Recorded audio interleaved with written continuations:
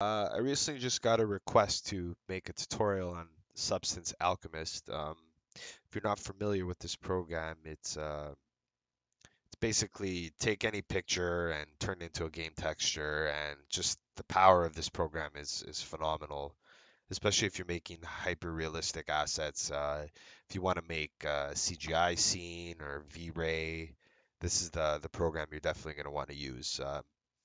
I've noticed a lot of people rely on the pre-made materials in Substance Painter, so this kind of opens up your library a little bit more.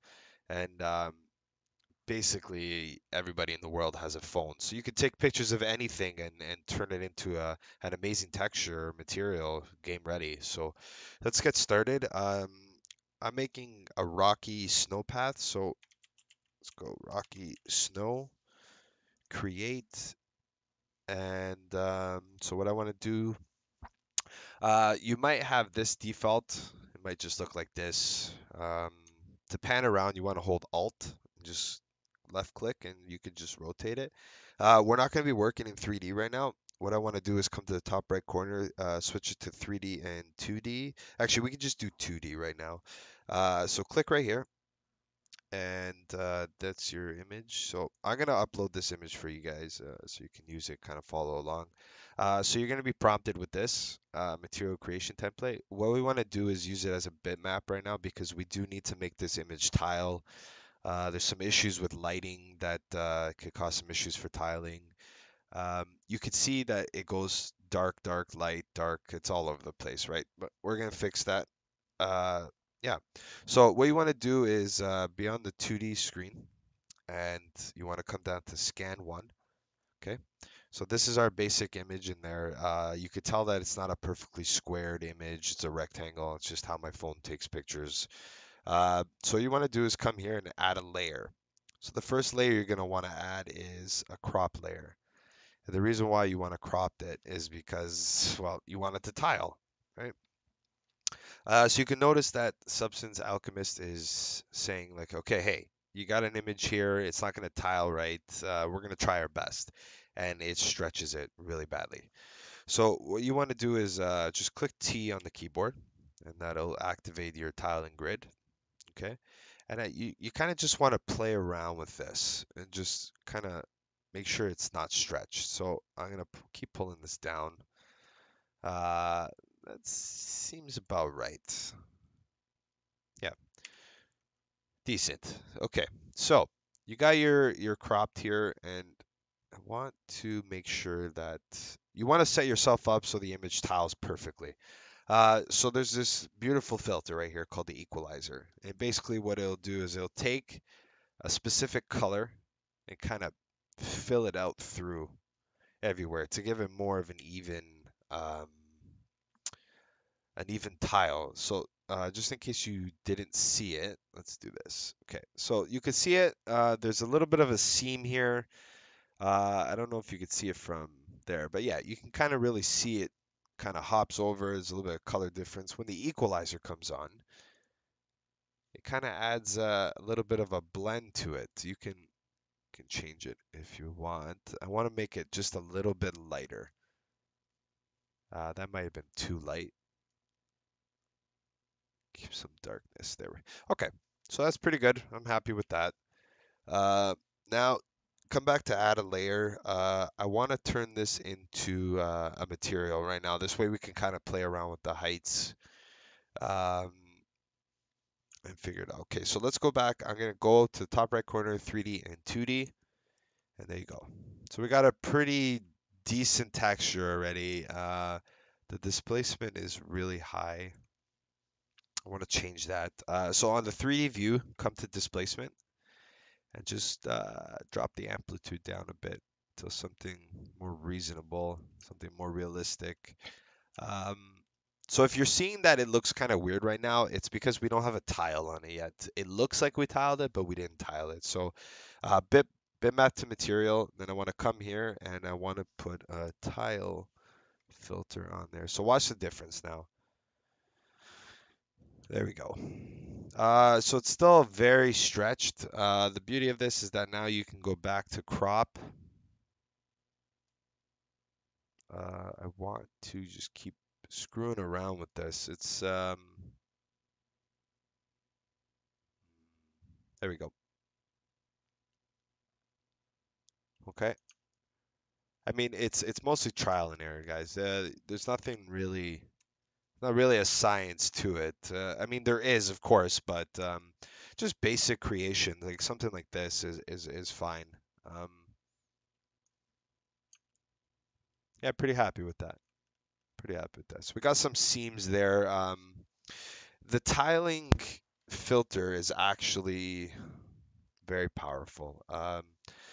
There's this thing called edge, the edge drop down menu, the edge detection. If you don't have this on, it's going to look a little bit weird because there's a threshold slider here. And basically what this does is it blends the seams. Without that on, it's just doesn't look right. You can see it me kind of shifting it around. You can play with it to see if you can hide it. But I mean, Alchemist does a great job already without really having to play with any of the dials. Just the standard drag and drop will work perfectly fine. Okay, so we're gonna keep going. I don't think it's skewed at all. That should be okay. So next, what I want to add is let's add snow right now. Let's see how this works. So this filter is just super powerful. It's like right there. You have a game ready texture right there, just like that. Like even if you just want to export this and then keep going, you have a snow texture. You have a tiling snow texture with some rocks. It's hyper realistic. Um, so what I want to do is I want to start editing this snow because that's just we're not really going for that much snow. So you come down here, click the snow filter, and let's bring this down. I want to bring it down to maybe 0.20. Um, yeah, might even might even pop it back up to 0.23. There we go. So just get that top layer. I want to keep the curvature of the rocks. Um, yeah, okay, so keep going here. That's pretty decent. The smoothness, I might want to just 0.60. I know you don't see it, but it does stuff. Believe me. So add layer. We want to add some water now. So just the snow and the water, just that filter is just crazy. Like you can see the job that it did is just amazing, right? So holding shift and right click, I'm just kind of dragging to see the reflections. I'm noticing that the displacement should be a little bit higher. So I want to maybe bring it up to zero point 0.8. Maybe even a little more. Let's do 0.12. That's decent. That's more something I'd like in my game or whatever I'm using it for. So let's. I want to add some dirt, and the reason why I want to add dirt is because I mean you can see the difference here. Let's get a nice angle here. Okay, so that's without the dirt on. With the dirt, it kind of adds a little bit more of a, some character to the water. It's not just a flat color. I mean, like there's dirt on the rocks. Some of that snow melted, went into the crevices, and I mean there has to be dirt there, right? So that's pretty decent. I mean, a lot of people don't understand blending materials in Unreal Engine. I mean, like this is something you could add off to the side, but let's say you want to make a pathway and you want it less light. So you can make two different textures. You can drop this water level low, right? And then you could just export this as well. It still tiles with your original texture. And then you could just kind of paint the pathway where there's no water and kind of helps the player. But let's get that back up there. Anyway, that's a separate tutorial for another day. I'm pretty happy with this. I mean, we could tweak it a little bit more. I want to add, we have gravel already. I feel like adding more gravel will just kind of make it overpowered. Pulling down. I mean, like you could see what they have here. It's just like pattern generator. My God, there's so much. This program is sadly overlooked by a lot of people. I mean, I was one of them. I was paying for the full package, and I never used this program. So, I mean, you can do all kinds of stuff. Let's add some corrosion. Let's see what the corrosion filter does. Ooh, a little bit of an overkill there. Let's pull this down. Oh yeah, I don't like that filter at all. Not for this specifically, at least. I mean, there's no corrosion that we need right now. So actually, I'm pretty happy with this, guys. It's a decent looking texture. Um, so let's get on to the part where we can bring it over to Substance Painter. Okay, so right side. Okay, you want to come to Export and Export Queue, Export Current View, and I mean you can change everything here. You can add whatever you like. This material is unsafe, so I want to add name Snowy Rock. Rocks. You want to make sure that's an SBSR file. I mean, you could do Targas, PNGs, JPEGs, but I'm bringing this into Substance Painter. So what I want is an SBSAR. Just click that. I want to make sure that this is in the right folder. I don't even know what that is, so I'm just going to put it on my desktop. Click export. It's working. So while that's happening, if you have Substance Painter open, um, it's easier. So let's just start off like this. Come down to the icon. If you don't have an icon, put the icon down. It's so much easier. Come here, right click on it, then right click on this, then properties, open file location. So what you want to do is go to resources. No. Oh, I opened up the wrong one. Sorry. I want to run Substance Painter. Okay, let's minimize this.